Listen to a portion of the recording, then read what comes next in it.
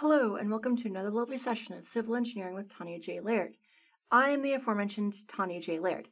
In this video, we'll be finishing up our discussion of trusses, and we'll be exploring in particular the method of matrix truss analysis. In other words, solving for all of the unknown member forces and reactions in a truss using matrix methods using a spreadsheet software such as Excel. So we'll be working through that in this lecture, and let's go ahead and begin. So the first thing I want to talk about is solving systems of equations. Just a very generic talk, looking at systems of equations. So we're going to use a little bit of matrices here today. And so I want to just, I'm not going to go through all of linear algebra, obviously. I just want to introduce just the barest bones of what we'll need when solving a 2D truss with a matrix in, say, Excel or other spreadsheet software. Okay, so let's think about generic systems of solving systems of equations, or just a generic example of solving systems of equations. And what I mean by that is let's start with something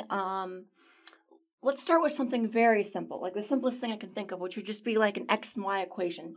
So think of an equation that doesn't represent anything to do with structural analysis, that merely represents, say, well, whatever it wants to be. I'm just talking a general algebraic equation. So let's say you have the equation 2x minus 3y equals 5. And then maybe you have another equation 4x plus 5y equals 6. So it is obviously pretty trivial to solve for the solution of these two equations, or in other words, where the two lines intersect. Not really too bad, fairly straightforward. You could solve this any number of ways. I'd probably solve it using simple substitution, or you could solve them by multiplying the top equation by -2, adding them together, etc. There are any number of methods you learn in introductory algebra that can be used to solve a simple system of equations like this one. Okay. So let's say you have something like this. Now, so we could use algebraic techniques to solve this, but there is another method we could use to solve this, and that is to use a matrix. Okay, so what we could do is, it is possible to represent our variables here as a matrix of coefficients. And if I were to do that, I would have something like this. I would have 2, -3, 4, and 5. And then I would multiply by a variable matrix. A variable matrix which would be x and y here. Okay. And now I already have this in this form with all the constants, in this sort of standard form with all the constants on the right-hand side.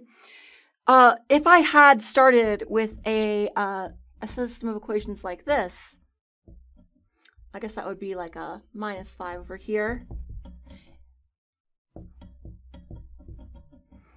Plus 5y minus 6 equals 0. If I had started with something like this, what I would need to do in order to solve using a matrix is that I would first need to put all of the constants on the right-hand side of the equation.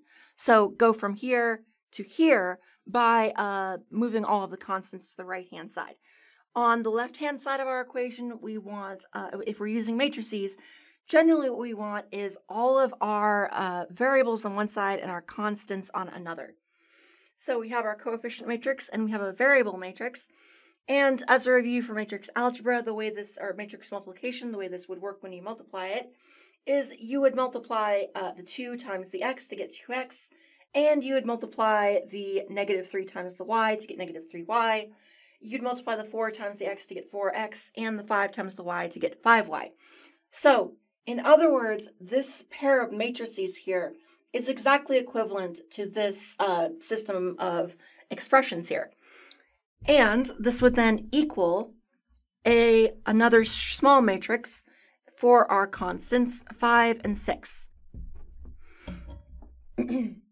Now, I want to give these matrices a few names, and I'm going to call them as follows.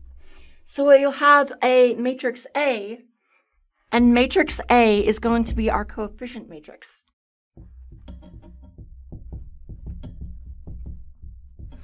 The coefficient matrix represents whatever coefficients we are applying to our variables. Then we'll have a matrix capital X, which is our variable matrix.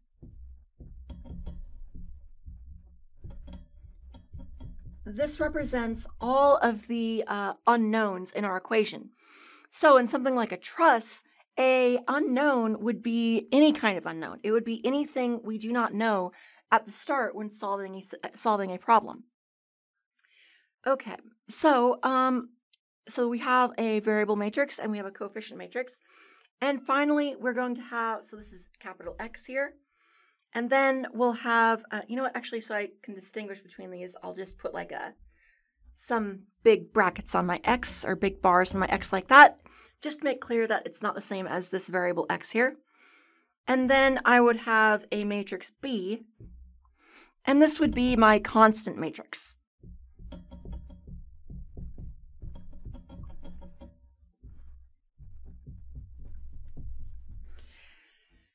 Now, one thing we can do is so if I want to solve for this, if I want to solve the system of equations, ultimately what I'm looking for is the solution to this equation.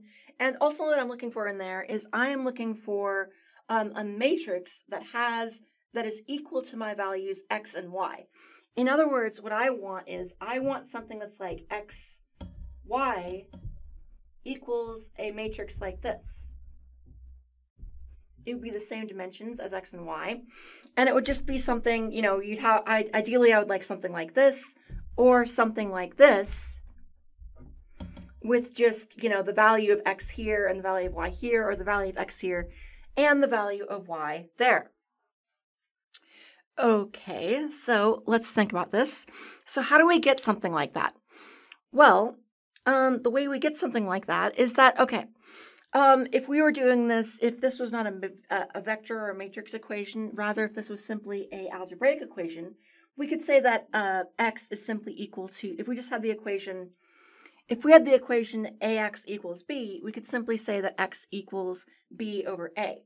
So unfortunately with matrices, we can't do that as one just simple step. We instead have to do a little bit of matrix operations. And one property is that if you want to, in other words, we need to isolate the X matrix, our variable matrix by itself. Now, one way to do that, or the primary way to do that, is to multiply by the inverse. And we'll designate the inverse with this term, a to the negative 1. That is the matrix inverse.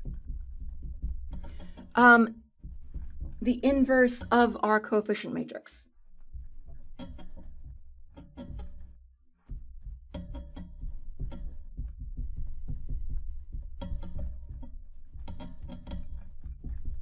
So, and one property of the matrix inverse is that A inverse times A, well, these will simply produce an identity matrix. And the identity matrix is basically the matrix algebra equivalent of 1. So in a way, you can think of it as the A inverse times A, they cancel each other out, or they come to 1 essentially. 1 in or at least the matrix equivalent of 1. So if you want to get the variable matrix by itself, what we're basically doing, we have A X equals B. So if we multiply both sides by the matrix inverse, then we'll have something like this. Our A inverse and A will cancel out, and we'll be left with simply our variable matrix, like this, and this is simply going to be equal to A inverse times B. And this is what we're going to use and this is what we're going to apply to truss analysis.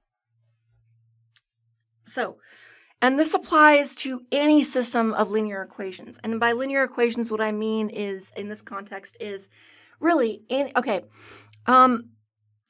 a linear, when you are, if you're talking about a two-dimensional plane, you're used to linear equations being just X and Y from basic algebra. But as you probably know, you can have linear equations in any number of variables. You could have 3w plus 5x plus 2y, plus z equals 12 or something. This is a linear equation. It's just a linear equation in 4-dimensional space, which isn't that lovely? You can't, it's not really a system you can graph, obviously, but the key for a linear system is that each of the power on each of the variables is 1. And you can use matrix algebra in any system that is linear across all variables.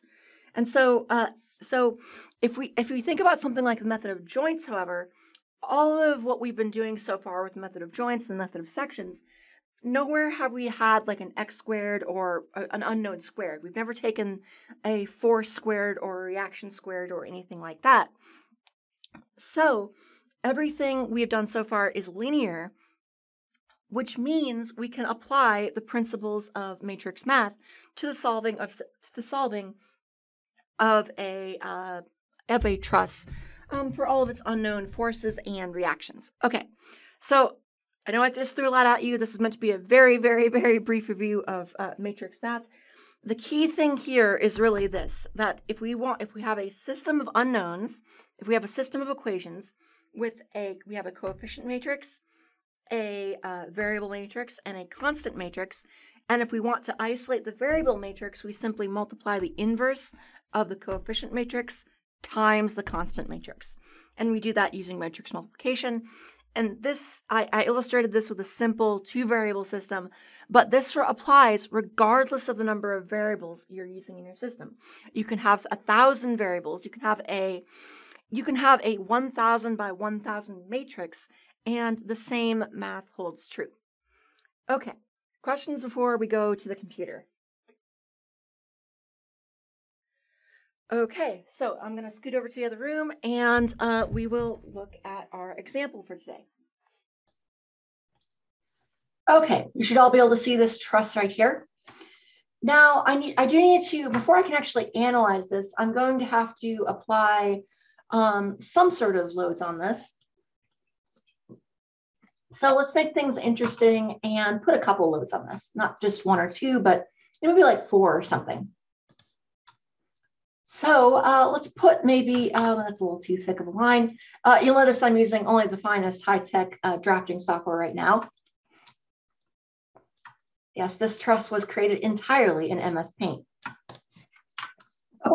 Let's say we have I don't know, maybe it's a little too big there. Let's put like let's do a 10 kip force here. Well, no, I need more like that. And then I need a 10 kip force here. And then on something similar maybe.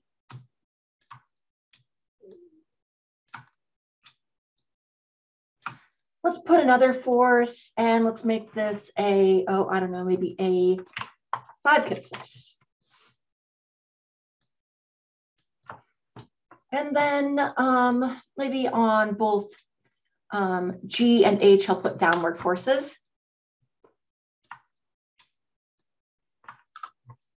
And maybe I'll make those like 20 kips each.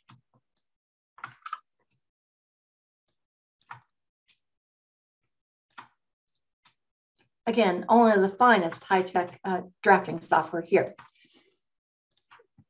So 20 kip, not lip kip. I came in just not to make any typos. And a 20 kip force on H as well. Okay, so the first thing I want to do is I want to see if this is statically determinate. So let's go ahead and do that. So again, in order to see if it's statically determinate, we first need to determine whether we need to find our number of joints, our number of members, and reactions. So our number of members, or first all number of joints, I should say, would be 1, 2, 3, 4, 5, 6, 7, 8, 9, 10. So J is equal to 10. And before we go through all the trouble of setting up a matrix, we really should check to make sure that this is statically determinate, because that would really be a really bad day.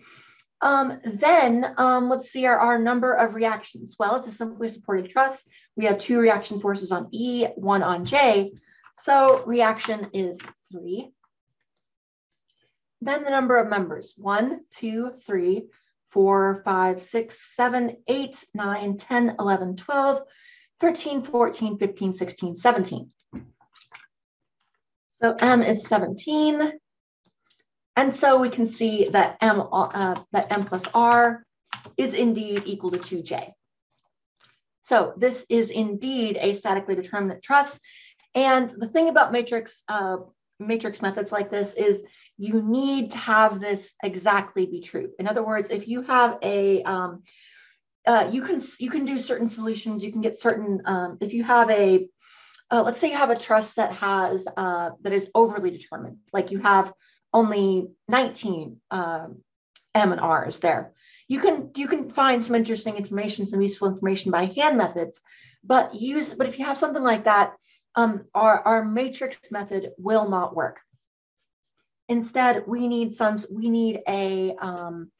instead you need to have something where create a perfect square matrix where our M plus R is exactly equal to our 2J, and that's what we have here. And so I'm just going to take this whole mess, copy it, and actually I'll probably just move that to the side. I'm going to take this whole mess and copy this into Excel, and we'll use this as a reference as we move along. Okay, so I'm starting with a completely blank page here, and I've just gone and pasted in my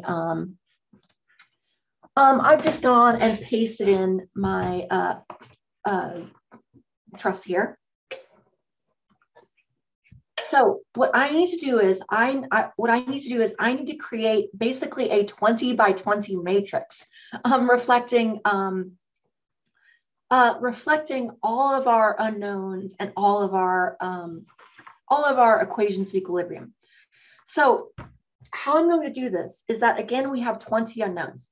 We have 17 unknown member forces, and we have 3 unknown reactions. Each of those unknowns is going to be represented by a variable, and we have 20 equations of determining that we can use to determine these values. And so I'm going to set up my unknowns as columns in this matrix, and each of these equations is going to be a row in the matrix. So I'm just going to go ahead and set up my unknowns. And let's think about what unknowns I have. Well, unknowns, the first ones I'm going to have my reactions. So I'm going to have an EX and an EY. And in fact, I might go ahead and even label those on here.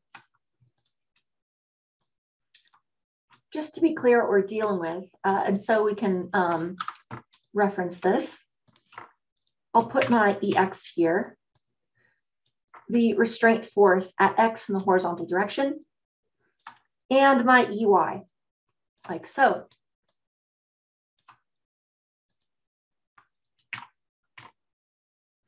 And then I'll have a JY as well.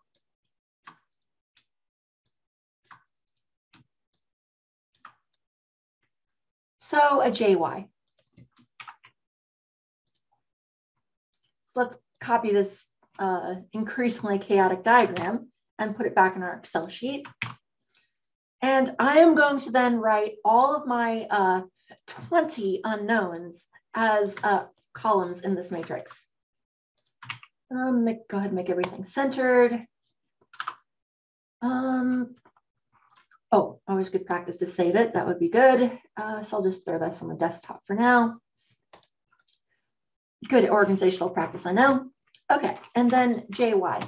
So those represent my 3 unknown reaction forces. Then I'm going to go ahead and come up with variables for all of my member forces. So first, going across the top, I will have FAB, FBC, FCD. Then I'll have FAE. I'll have FAF, FAF. Then I'll have FGA, FGA. So let's see, we have FAE, FAF, and FGA. Then we'll have FBC, or FBG, I should say, FBH, let's see, FGH, no, not FGH, FBH, sorry. So we have FBG, FBH, FCH then, FCH, FCI, FCI, FDI, and FDJ. FDJ.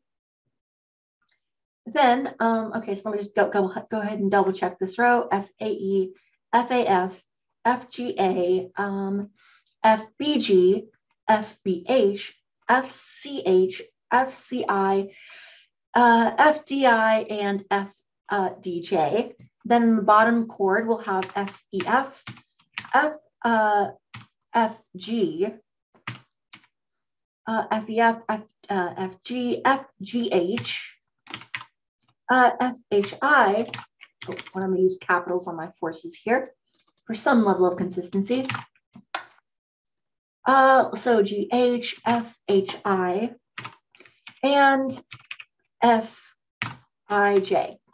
And we should have 20 unknowns, and that's exactly now what we have. So that's good.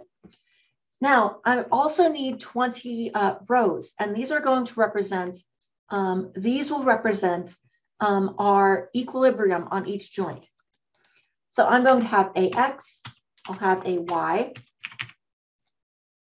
Actually, maybe I'll do this as, I'm going to insert a symbol, and I'm going to look for the Greek and get my capital sigma. Let's see, for a nice summation. Where is my sigma? Sigma, where are you hiding? I hate it when they hide my sigmas from me. Oh, that's not right. Am I really just missing it? Let's see.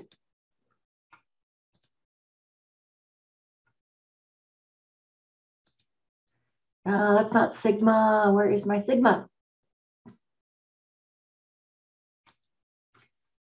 Oh, the wonders of Excel and Word. Okay.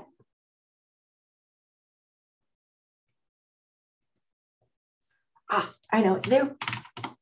I'm in there, and I can always take the lazy approach.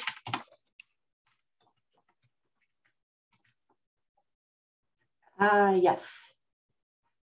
There we go. Truly the best way to get a variable. Okay, so sigma, let's do sigma on joint A in the X direction. Oh, I wanted a capital. And sigma joint A in the Y direction. You know what? I need to probably change these cell properties to, let's do text, and then it'll stop auto-correcting. Question?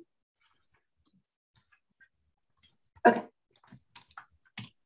So now we just need rows for every one of our joints. And again, we're going to use this in constructing equilibrium about each joint. So I'll have a summation of B in the X and Y direction. Same on C and all the way through J.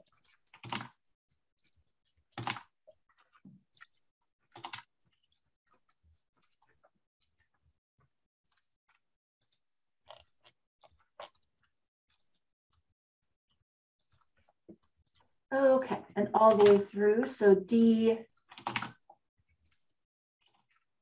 E, etc. Sorry if this is a bit tedious, it's just kind of the nature of the process.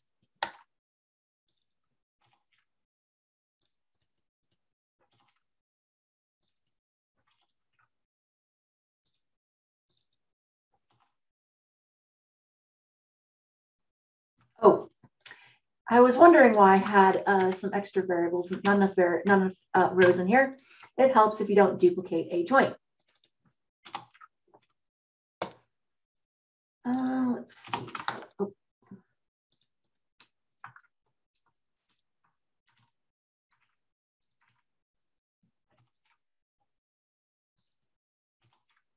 summation of forces in the y direction, etc. So we now have 20 rows, and these are going to, so again, our variables will correspond to our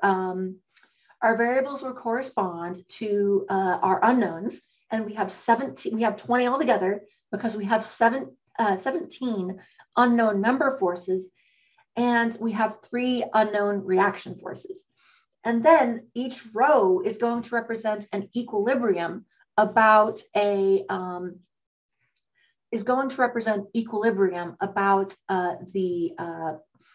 about a joint in that particular direction. So we have the summation of forces on joint A in the x direction, summation of forces on joint A in the y direction, etc. Now, so in this space here, and I might actually just put a border around this. Yeah, I'll put a nice, just big border on this. And this represents our coefficient matrix. So this is, I'll just make that capital even. This is A, our coefficient matrix.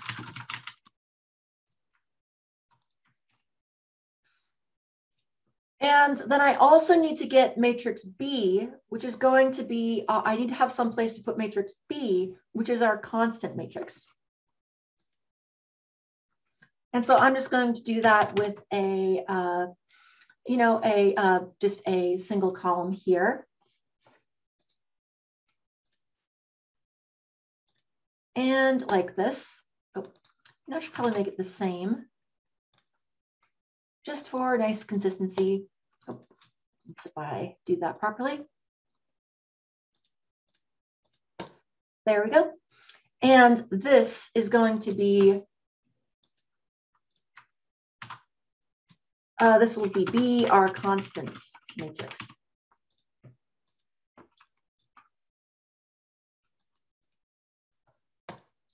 And then once we have this, we can get our variable matrix very easily.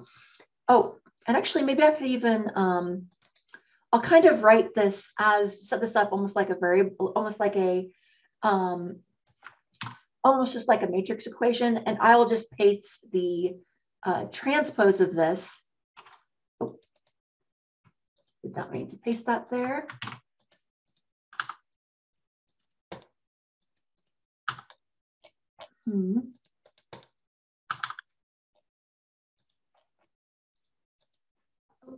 Come on, Excel, work with me here. Does not seem to want to let me close cells out. So I'm going to very quickly restart Excel. Isn't this lovely? Computers are oh so much fun. Okay, so let's get that to book 1. Okay, now I can select cells again. Isn't that lovely? Okay, so I'm going to paste the transpose here. And then and this is not really going to, I'm not going to actually use this column in any kind of calculation. I'm just going to use this for illustration purposes. But I will go ahead and put a border around it. And so we have our, this would be X, our variable matrix, or unknown matrix, or whatever you want to call it.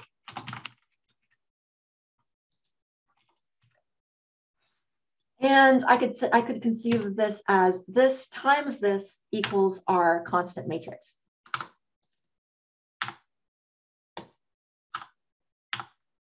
Oh, yes, I just need to make this if I want to do that, I need to make this a text cell and then just put an equal sign in there.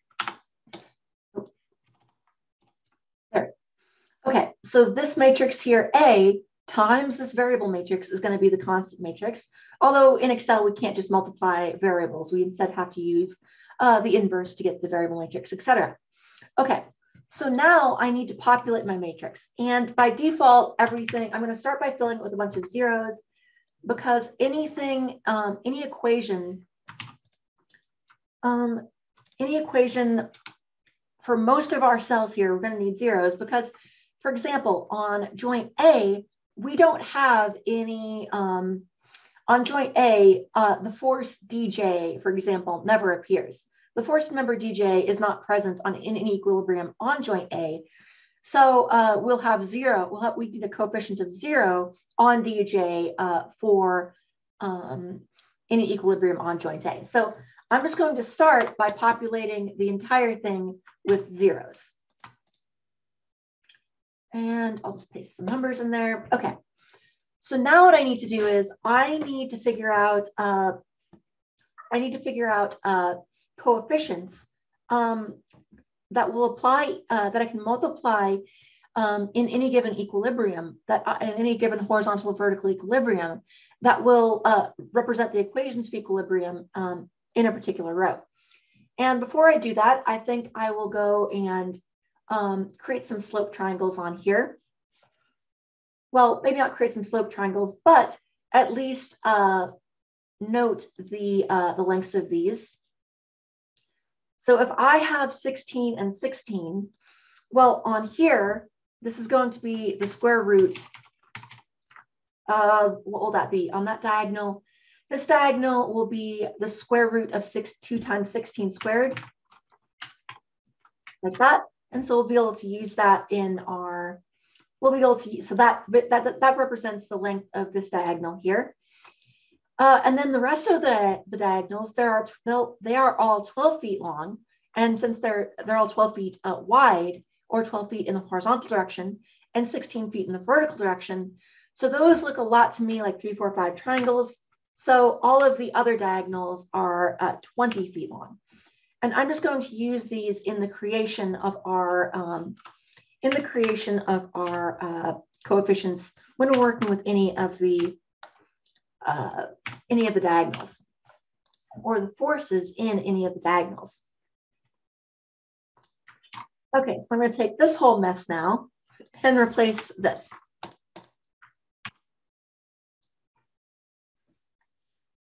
Okay, so we have this. I'm just going to put this down here so we can reference it. First of all, I want to do, let's do equilibrium. Let's write some equations for joint A. And the first thing I want to look at is joint A in the x direction. Now, imagine I wanted to write the equilibrium equation for joint A in the x direction. Oh, you know what? I'm also going to populate our constant matrix with zeros starting out with. Populate that with zeros. So joint A in the x direction, I will have, and again, I'm going to assume everything is in tension. So all forces are moving away from joints. And then if I get a negative, I will simply have compression. So joint A here, let's consider for, I will not have any of the reactions, any of the EX or EY applying a reaction force to joint A. So the first thing I need to consider is FAB. Well, FAB is going to be, if I want to get the effect of FAB on joint A, if I isolate that joint and apply the method of joints, I simply need a coefficient of 1 because it is applying a horizontal force on joint A equal to the magnitude of FAB, and it's in the positive direction. Then our next one, we could look at FAE. FAE is going to be in the negative horizontal direction, but I need to multiply by a certain factor to get the horizontal component. And that's going to be the ratio of the lengths, -16 times the square root of 2 times 16 squared. 2 times 16 squared, like so. Or that factor here, r squared root of 2 factor. And that again is the factor that I'll need to multiply the force in member AE, FAE, by to get its horizontal force effect on joint A. Then I'll have FAF, which is vertical, so it has no effect on the equilibrium joint A. Then I'll have FGA, and that is going to be in the positive direction on joint A, and that is going to be I need to find the component of that, the horizontal component of that, and to do that I simply multiply by FAG by 12 over 20, or a coefficient of 0.6. All right, and those are the only four forces, or actually only three forces that are acting on joint A in the horizontal direction. So we now have one of our equations of equilibrium. Can you show the equation for FAE again, briefly, please? Oh, sure. Okay, so the question is, can we get the equation for FAE again? Okay, so if we look at FAE, let me set this up like this. So if we have a triangle,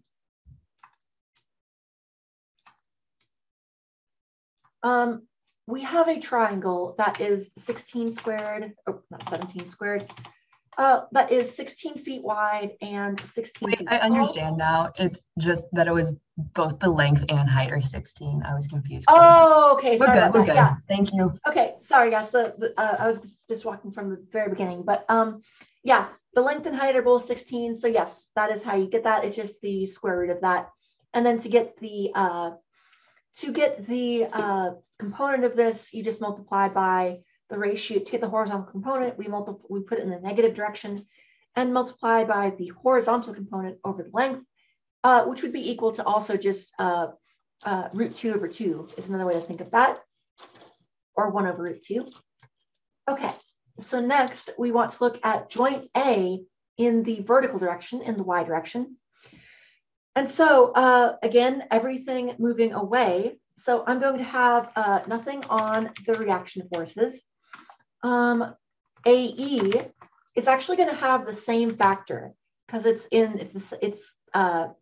is the same factor. It is a equal leg isosceles right triangle, and so we can just copy that there. FAF will just have a factor of -1 because it's pointing just straight down. And then FGA is we multiply by the ratio of the height to the length, and that would be just -4/5 or -0.8.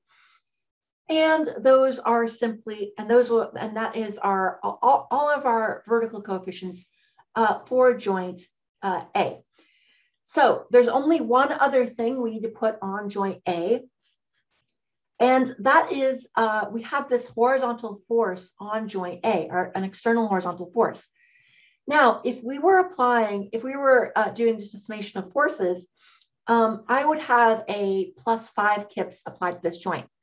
However, what I've really done in creating this constant matrix is move it to the other side of the equation. So even though this horizontal force is in the positive x direction, I need to invert its sign because I'm moving it to the other side of the equation. So I'll have a -5 in the row for joint A in the horizontal direction in my constant matrix. Again, as it's actually applied to the joint, it is in the positive x direction, but I need to flip it around and make it a negative, but when I move it to the other side of the equation with our constant matrix here. Okay, next we can move on to joint B. And so let's see, we'll have FAB with a factor of -1 and FBC with a factor of +1. And then we will have a factor on FBH, it looks like, of 0.6 or 3/5. So that is FBH over here of 0.6. And that's it for horizontal equilibrium on joint B. And we have no external forces, so we're good there. Then joint B in the y direction, we will have only two forces.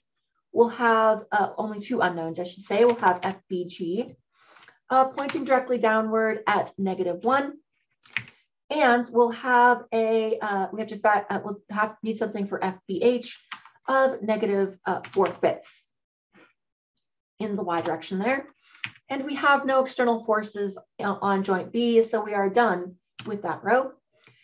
So now it's just a matter of plugging and chugging through these. Let's see, for joint C in the horizontal direction, we'll have -1 on FBC. And then on FCD, we'll have +1. Then on FCI, we will have, that will be positive. That will be 3/5 or 0.6. FCI in the horizontal direction. And so we have no external forces on joint C, so that should wrap up the horizontal equilibrium of joint C. Then we move to the vertical, we'll have again just 2, and we'll have FCH should have a factor of -1 in the vertical on joint C. And then FCI should have a factor of -0.8, as shown here. And again, that's the ratio of 16/20, but then just in the negative y direction. So we finished up with joint C. We can move on to joint D. Joint D on FCD. And I know I'm going through this kind of quickly, but this will be posted on Canvas. So FCD, let's see. So on joint D in the X direction, we have -1 on FCD, a coefficient of -1, and then we need FDJ. And that will be a factor, that will be a positive coefficient, and we just need to multiply by our 12/20 or just our 0.6 there. To get that, and that is the factor to get FDJ in the horizontal equilibrium equation of joint D. And we need just 2 of them there, so that should be good. Then DY, we're going to have 2 things again. We'll first need FDI, and there we'll need a factor of -1. And FDJ will have a factor of -4/5. And both of them negative because we're assuming tension and they're pointing downward from the perspective of joint D. Then joint E. So for the first time, we're actually going to have reactions. And I need a factor of +1 on EX. Then let's see, I need to have FAE. And that will have a factor of, that'll be pointing in the positive X direction. So I'm going to have a factor of equal to 1 over the square root of 2. I can type properly. Like so, 1 over square root of 2. Like this. And then I will also have a factor of 1 on FEF. Let's see, and that should be everything. We should have, in the horizontal direction on joint F, we should have just those 3 things. We have a factor of 1 on our reaction force. We have a 1 over root 2 on FAE because that's a 45-degree angle. And we have a +1 on FEF because it is pointing in the horizontal X direction.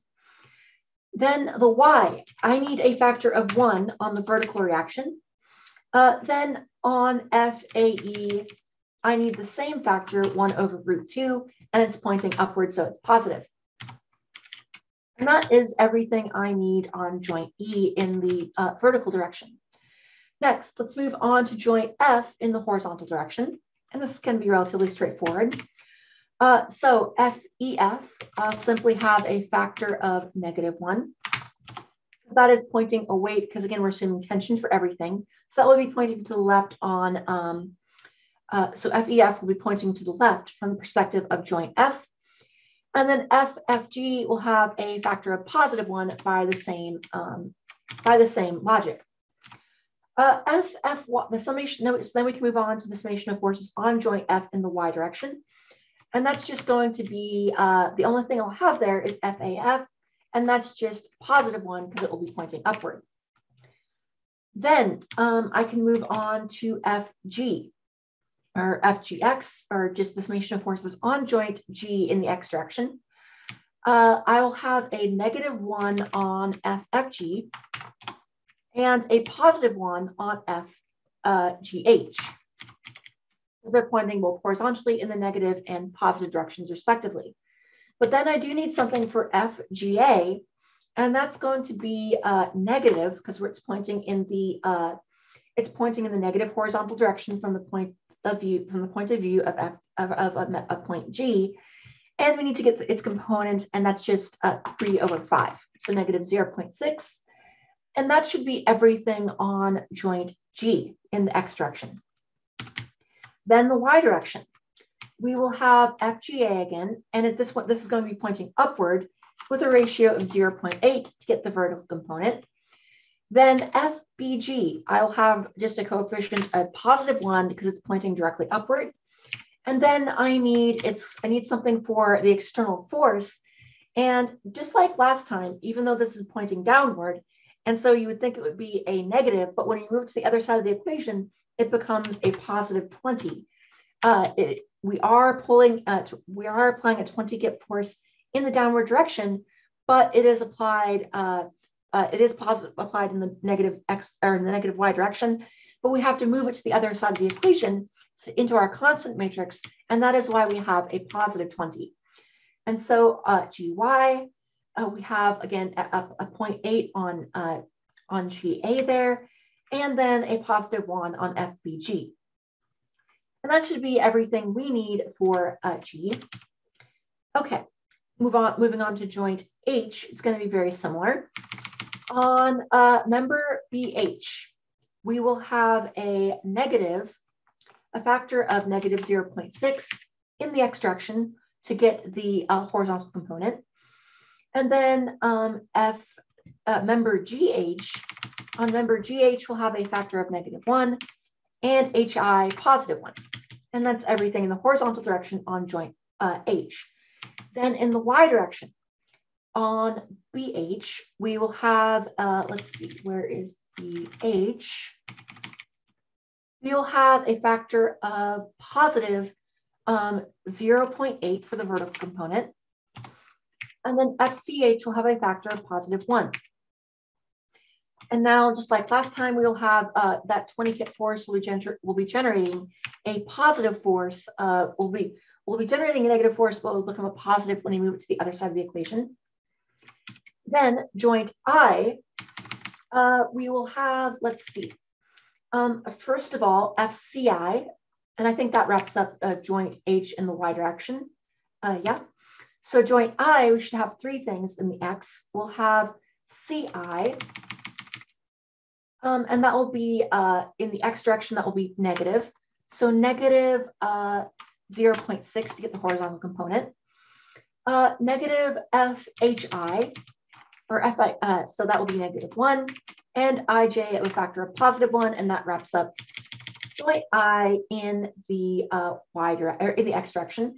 Then in the y direction, we'll have FCI again, this time with a factor of +0.8, and FDI with a factor of +1.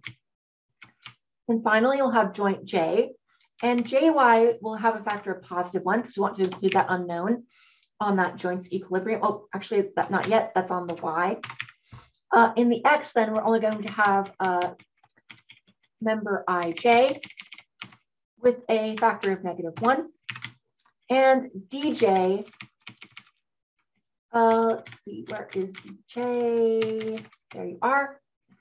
With a factor of -0.6 because it's in the negative direction in the X, and also it's horizontal. So we have our ratio of our slopes to get 0.6. And I know I'm going to do this rather quickly, but I'm trying to cram it within a class period. Okay, and then finally JY, we do have a factor of 1 on our J force.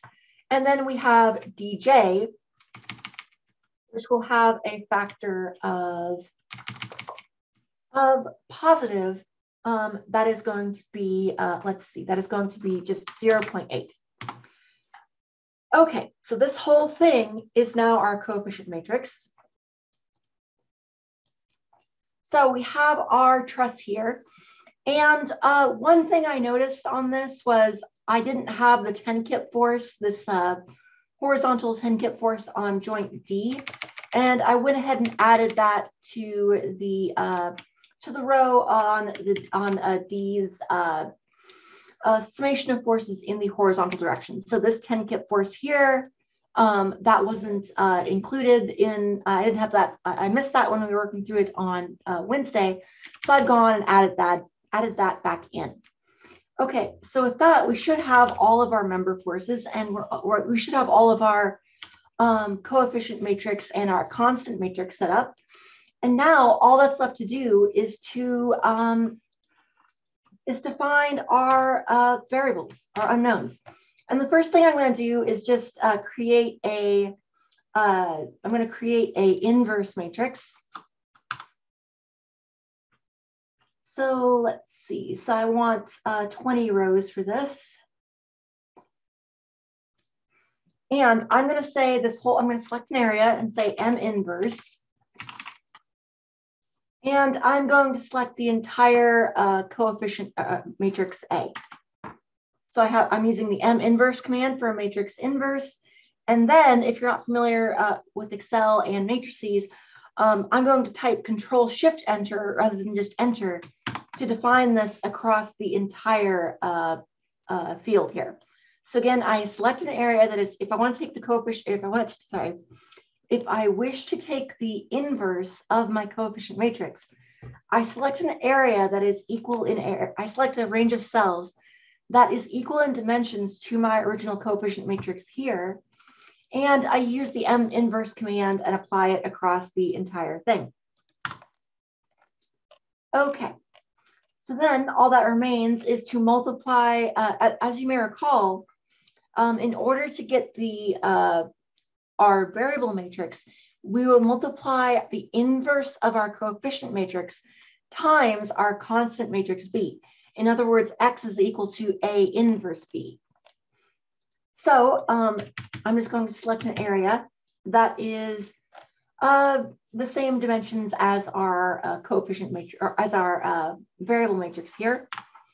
And I'm going to do a matrix multiplication, M mult, of our inverse matrix and our constant matrix here. And as before, I'm going to apply this over a range of cells by doing Control-Shift-Enter rather than simply Enter. And in doing this, I now have produced the values for the actual overall unknowns in every one of our members. So notice what I now have. I know that EX, our restraining force in the horizontal direction on joint E, is equal to negative 15 kips, or 15 kips to the left. I know that the vertical force on J is 25 kips upward. And I can also see that, let's see, FAB is negative, FBC is negative, FCD is negative. So our top chord is in compression, and our bottom chord here, let's see, EF, FEF, where are you hiding? Yep, FEF, FFG, FGH, and FHI, and FIJ, all of these are in tension. So our bottom chord is in tension. So our top chord is in compression, our bottom chord is in tension, and that is exactly what we would expect for typical truss behavior if we're dealing with a positive bending scenario.